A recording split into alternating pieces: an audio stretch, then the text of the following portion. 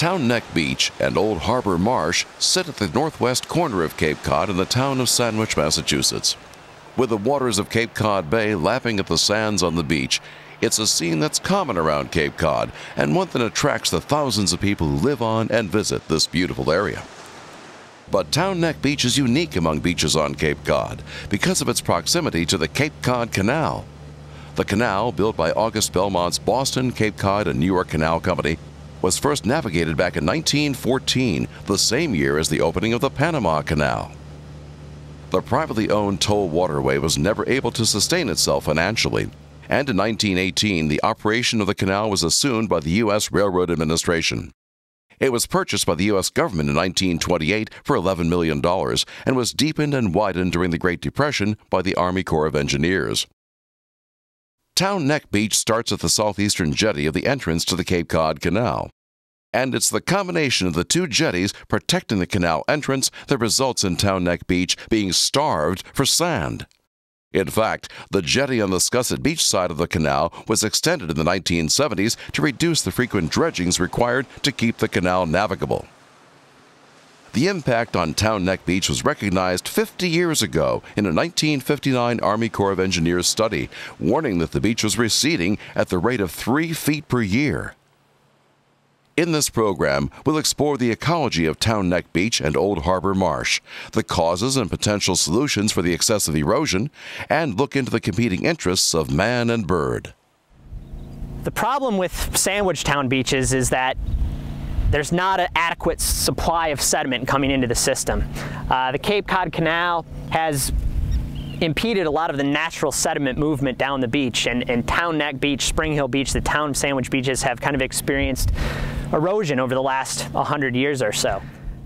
What we have here is we have a barrier beach system that is basically a sand-starved system, and normally the sand would flow from Plymouth Highlands, White Cliffs, down along the Plymouth and Bourne coast to Sandwich on the other side of the Cape Cod Canal, and then would continue to flow down and keep these beaches nourished, moving the sand further to the east all the way to Sandy Neck and beyond.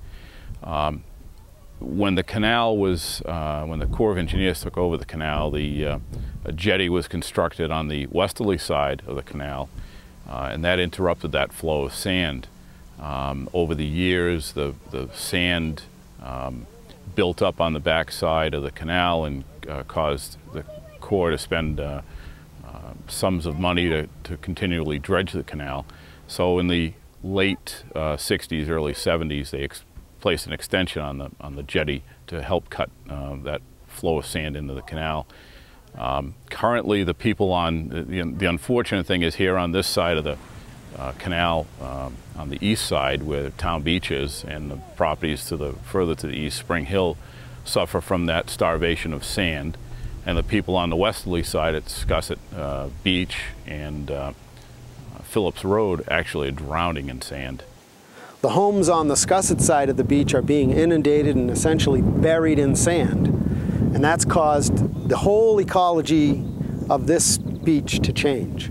As a child, there were extensive, active, large sandbars here, which diffused wave energy and protected the beach.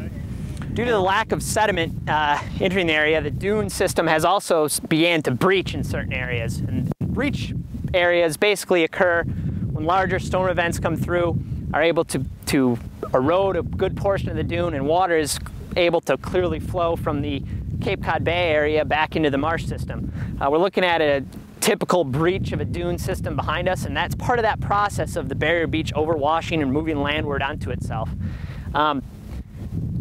Problem with breach areas is that during those storm events, they do allow massive amounts of waters back into the marsh system. The marsh itself is a healthy, vibrant marsh that probably is not in any danger due to the overwash areas. It's a natural process that occurs. However, upland infrastructure with the right amount of stormwater coming in could result in flooding of important town resources that reside landward of the marsh area.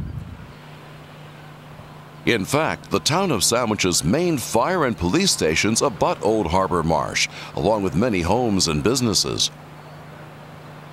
If the barrier dune system at the east end of Town Neck Beach erodes away, the inlet to Old Harbor Marsh would widen and allow excessive volumes of seawater to flood the area on a regular basis. This animation of seawater intrusion into the marsh was prepared by Woods Hole Group. It shows how a storm event overwashes both sides of the inlet and poses a flood risk to the structures surrounding the marsh. This animation is of the Sandwich Old Harbor Marsh System inlet and the impact of a 10-year storm event now that would occur given the new breach of the system.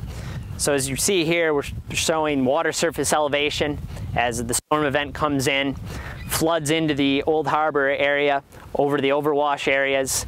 The velocity arrows, vectors show the speed of the movement through the system. And you basically can see the flooding that could occur during this 10-year storm event due to the new breached inlet area. This additional animation illustrates how Old Harbor Marsh currently fills and drains with the high and low tides. When the high tide reaches 10 feet or more, the effect is much more dramatic, as we can see in this time-lapse video shot from the eastern side of the marsh. Combined with even the mildest storm surge, flooding of adjacent properties is virtually assured.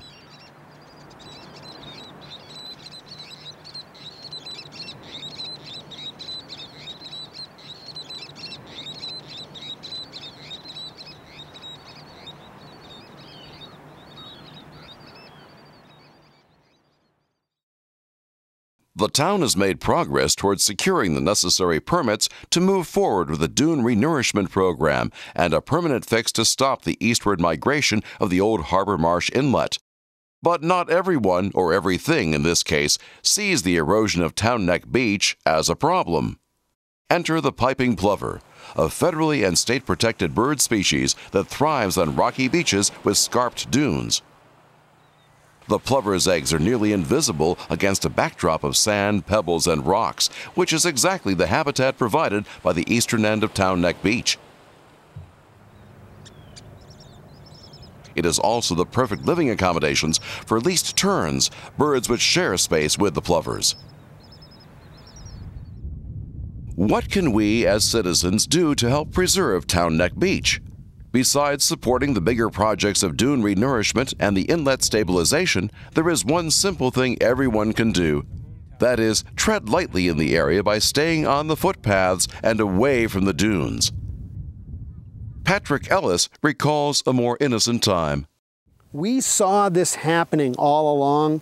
There were times when you saw more and more cobbles and less sand. It's hard for people to imagine this as a sandy, wonderful beach with tall dunes. And we were young and ignorant young people and would actually jump off those dunes with towels wrapped around our necks thinking we were Superman. But they were imposing structures. They were that big. Town Neck Beach is a recreational resource, a natural habitat, and a protective barrier that calls for our well-informed efforts to preserve it and ensure its ability to play these critical roles for generations to come. The problems highlighted in this program are not the result of Mother Nature. They are man-made, the unintended consequences of a beneficial project to assure safe passage into and out of the Cape Cod Canal. It is incumbent on us, therefore, to take reasonable steps to mitigate the damages brought upon this fragile ecosystem. We hope that everyone who visits and lives in our special corner of Cape Cod will join together and support the town of Sandwich's efforts to manage and preserve Town Neck Beach for the benefit of all.